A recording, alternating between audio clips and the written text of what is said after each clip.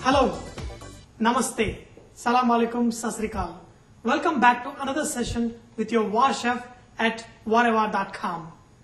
The dish we are going to learn today was requested by a little girl who came to my studio yesterday, saying that she loved Malai Kofta, and she said whenever she goes out to a restaurant, she always ordered Malai Kofta.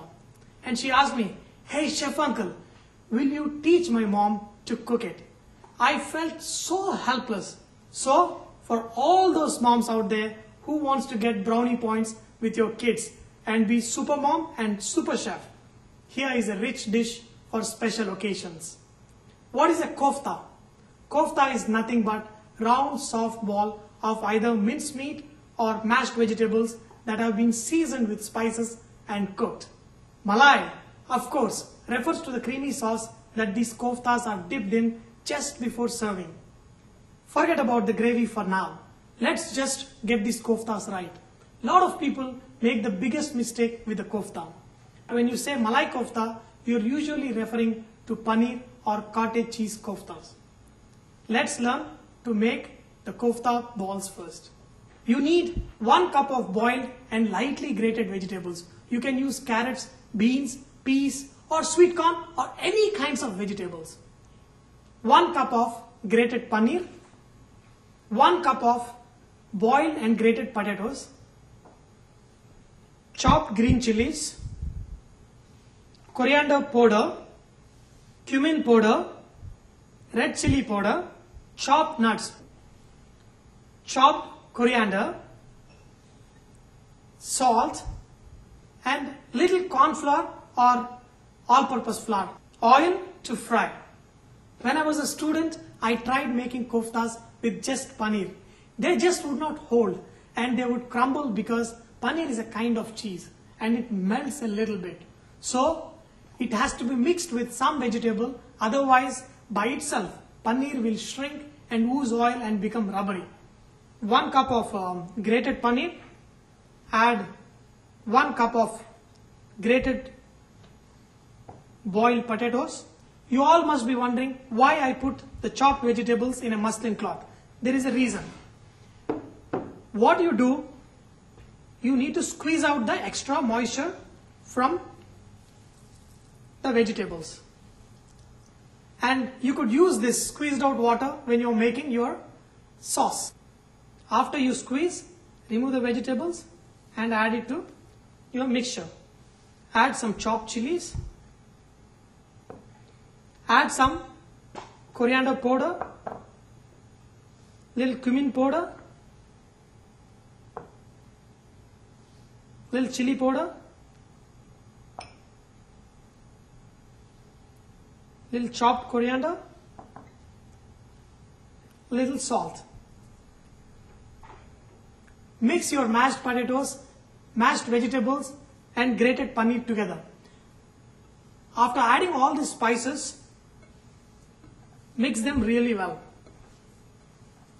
To this mixture, I love adding nuts. Nuts give a crunchy effect. The resulting mixture should be firm. Make this mixture into balls, roll into a perfect rounds, oval or bullet shape, whatever shape you like. Even with mashed potatoes or vegetables, if you leave the vegetables or potatoes for too long in the water they are boiling in, they will retain water. So drain them immediately after they are cooked. Actually, if you are using fresh vegetables, grate them and use a muslin cloth to squeeze the water out just before adding to the mixture. You really don't need to saute the grated vegetables for 2 reasons. The oil used for sauteing will not allow the vegetables to bind with the paneer easily. And you are anyway going to cook the vegetables when you're frying the koftas. So you can use partially boiled and grated and squeezed vegetables. After your koftas have been rolled, just take some corn flour or all-purpose flour and just roll your koftas in them. This rolling these koftas in the corn flour does is, in the last bit of any problem with your koftas will be repaired by this flour absorbing that extra moisture from the top. So what we have learned is that to make a good kofta, all the moisture must be removed to the maximum extent. In case your kofta becomes too watery because you haven't followed my instructions, don't panic. Just add some breadcrumbs and it will absorb all the moisture. So now let's fry our koftas. If you are making meatballs or meat koftas, add little mashed rice to them. I have learned these techniques from renowned Chinese chefs as they use meatballs in a lot of their cooking.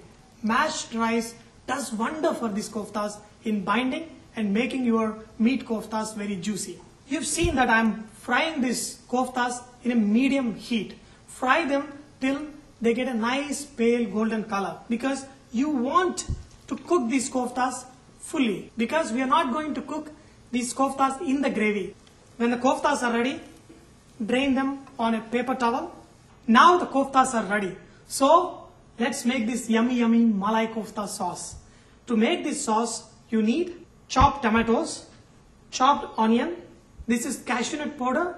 You make this powder by taking some fried cashew nut, or even you can take raw cashew nut and use a rolling pin and make a nice powder, or you can use in a blender.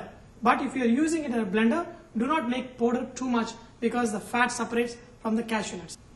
Cream, cumin seed powder, red chilli powder, oil, black jeera, coriander powder, chopped coriander, ginger garlic paste, turmeric, salt, slightly grated paneer. To the hot oil, add some onions and fry them till they are slightly brown. Add a pinch of salt to your onions. This brings out the moisture from your onions and cooks your onions a little faster. To the fried onions, add some ginger garlic paste, a little turmeric.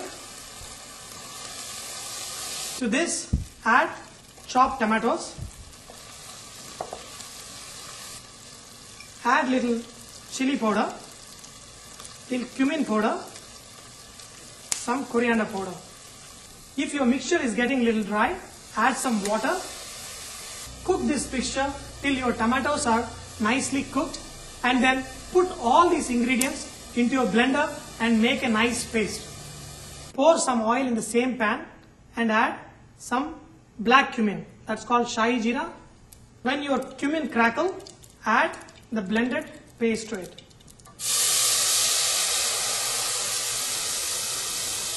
You can add some water to it and bring it to a boil. And always remember that there will be a froth like thing that will float on top when you add your little ingredients that have not been cooked. Once these ingredients are cooked, this froth turn into fine droplets of oil, and add cream to this sauce. After you add cream, just bring it to a boil and add some cashew nut powder. Very gently add the koftas to this sauce because they are very delicate, and put off the flame. The heat in the sauce is enough for the koftas to absorb the juices from the sauce. Just before finishing, sprinkle some garam masala and chopped coriander on top of the dish. Serve this delicious dish with hot naan or jeera rice, and you will have your guest going with their eyes closed. The little girl who came and asked for this dish to be taught to her mom is Priya. I am sure there is Priya in everybody's house. Your kids, of course, will crown you queen if you master this dish. I hope you have enjoyed today's session of learning to make this exquisite vegetarian dish. Remember that VahChef is all about inspiring others to cook. So please post your recipes, cooking tips, so others may benefit from your great cooking.